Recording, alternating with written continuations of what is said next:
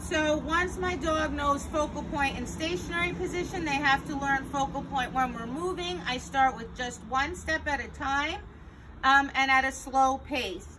I use the leash to help keep them in position. This way you can work just on focal point and keeping your dog engaged, and you don't also have to work on position, right? So my focal point is my face. So I started with food. I would have even some visible food that my dog can see.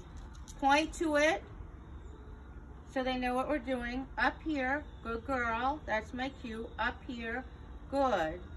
Strut, yes. And as soon as she takes a step and maintains eye contact, I click or mark with yes and reward. Okay, ready, Zaina?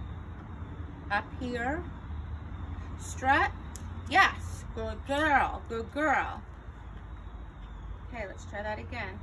You even have Reese's hair on you. Okay, close, sit.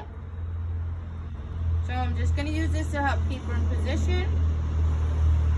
Up here, good. Strut, yes, good girl. Good girl. If she were to make a mistake, no big deal. Close.